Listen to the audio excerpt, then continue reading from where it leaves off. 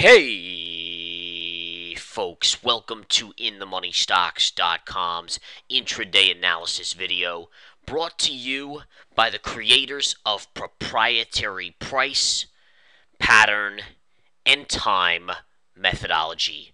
Learn the PPT strategies and profit for life. My name is Gareth Soloway, Chief Market Strategist here at InTheMoneyStocks.com. All right, guys, into the action we go today on this Thursday, May 23rd, 2013. Markets are sharply off their lows. We had a big-time gap down this morning on the back of yesterday's major reversal in the U.S. markets, and then overnight, Japan dropped over 7%. The Japanese Nikkei collapsing over 7%, or about 1,000 points last night. And again, their market, take a look at the EWJ, which is the ETF that tracks the Japanese markets. I mean, if you look at where this thing has gone, it's even more extended than the U.S. markets. Look at the low back in mid-November. You were down around the 875 level. And from that point on, you ran all the way straight up in about 6 months to a high of 12.5. I mean, that is a humongous move, folks. Absolutely humongous move. I mean, you're talking about almost a 50% move in their market. So, this is where you get into bubbles. And it's always an interesting factor when people say, oh, it's not a bubble. But honestly, it is.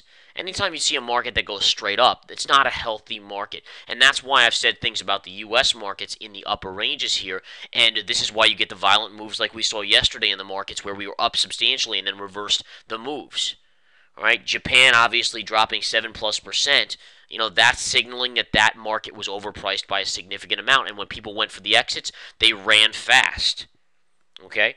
Now, the U.S. markets, if you look at the U.S. markets, you're not as extended, but you're still very, very extended here, and that's why you have these dramatic corrections. Now, in the short term, the markets are off at their lows substantially because you still have a buy-the-dip mentality.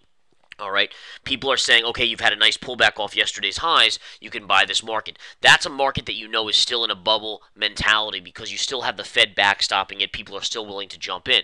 All right, and again, they'll probably push the market up around this holiday we have. Remember the 3-day weekend coming up, so most likely you'll see the markets float up into that. But again, you have to be on your concerned side now as we've started to see cracks in the glass emerge. All right, the Fed yesterday, Bernanke basically saying, talking out of both sides of his mouth, but ultimately saying, he is going to possibly start to withdraw a little of the quantitative easing, the QE, in June, maybe July. And if that does end up happening, this market's drug is going to be taken out of its arm, and it no longer will have the same momentum or ability to really prop itself up. All right, and that's the thing is when you have a market like this that goes up on nothing more than the Federal Reserve, printing money, that is a problem. All right, that is no doubt a problem. And again, short term, maybe the markets bounce back, but longer term, look at the Japanese markets down 7% in one day. I mean, what would happen if the U.S. markets dropped 7% in one day? I mean, it's very possible. Now, granted, we're not quite as extended as them. They're printing even more money than we are, but everyone's printing at this stage. The Fed's been printing trillions of dollars, and they plan on continuing and to some extent printing that type of money. Now, for us, as traders, we don't really care. Swing trader, day trader, that's what I do. I'm in and out of my swing trades in a few days to a week or two. I'm in and out of my day trades in seconds or minutes, and that's fine. We'll make money either way. But I do feel for the average American who invested, last month or just last week, put money to work because the market seems to go up forever, and that's their mentality for investing when they say to themselves, oh, well, the market's just going up, so I'll get in. Well, as soon as you hear that, it's usually near the top, and I just worry about them because those are the ones that always get screwed. All right, the big institutions are the ones that they bought in at the 2009 lows, and now they're selling into these amateurs buying, and then the amateurs just get screwed, and when the market drops, they sell at the lows, and the market bounce. It's just a continually cycle. It's a cycle that it repeats over and over. It happened in 1999, 2000 with the tech bubble. The little guy got in late, got burned, lost 50% or more of his money, while the institutions made out like a banshee. And then the same thing happened in 2007 when the financial crisis started to happen. The institutions were the first one out, and the small investor they were the last ones out in 2009, really at the lows. So, you just feel for those people. But, again, you got to learn. I mean, bottom line is, hopefully they're getting burned, and then they ultimately learn and, find people who know what they're talking about who are going to tell it to them straight, like we do here at In the Money Stocks, where we're just going to tell them the basic facts. I mean, listen, you just call a spade a spade. Market's overbought. We know that. Therefore, yesterday's reversal really not that shocking. In fact, it made us money. Okay. All right. Markets again right on a technical basis into the 50 MA. First hit of the 50 since yesterday's epic collapse. If we get above that, you have gap fill right here, and then you have blue trend line 200 MA right here. Now remember, Friday's tomorrow, which is right before a holiday, so be aware of that. That could end up pushing this market in a sense kind of into a holiday mode of light volume. And then next Tuesday, when we come back from the holiday, we'll see if we have our 20th straight up Tuesday, which if it's light volume, we will. If we have any panic over the weekend, then you could see some major selling on Tuesday. All right.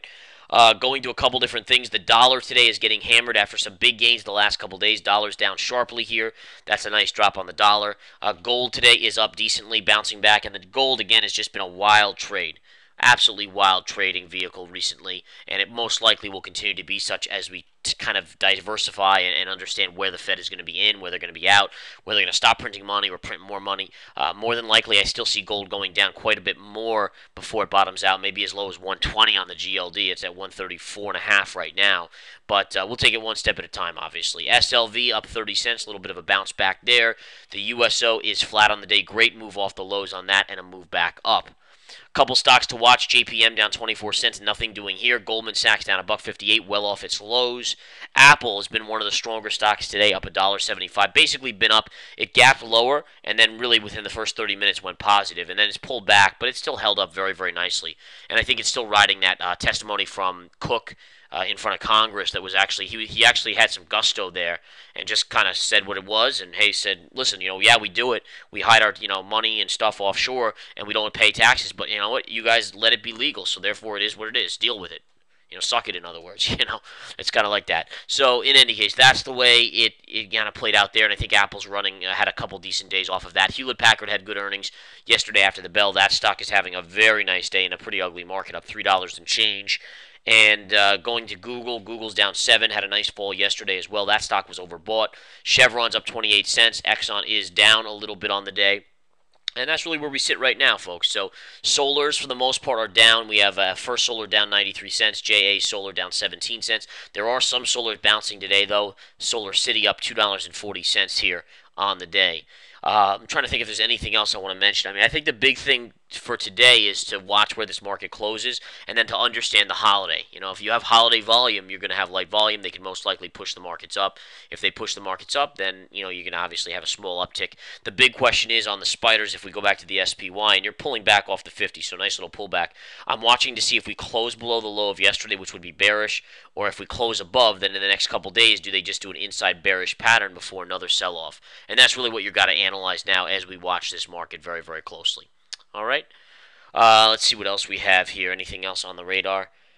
I think that's for the most part it. Baidu's down $1 today. Caterpillar, let's take a look. Caterpillar's down 64 cents. Deere is up 26 cents, so a little bit of an uptick on Deere. SPG, which is Simon Properties, down about $2.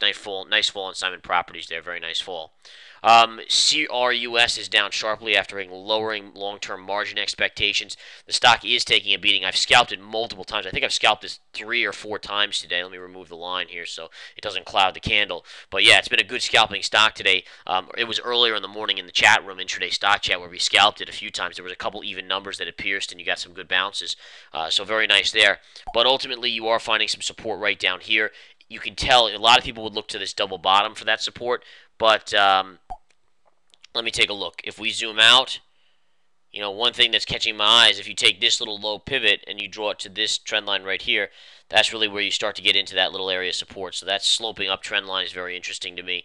You also have this one right here, which is kind of the same area. And that's kind of, you're right on top of that area of support, and that's why CRUS is getting a little bounce. Okay, although, again, it's only up 30 cents off the lows. I actually think it will ultimately go lower, but it is having a nice little bounce these days. All right. So that's what we have there, in tune with the markets on CRUS. Any other stocks? Chinese stocks are super hot. Take a look at HIHO, HIHO here. Well off its highs, but I mean a monster move up there. Other stocks moving. One of my favorites, STV. This is a low in China. I think it's a no-brainer for further upside here. Really could get his mojo going and run. HOSL, SCOK. I mean, these are all Chinese stocks. Here's CNIT, another China stock.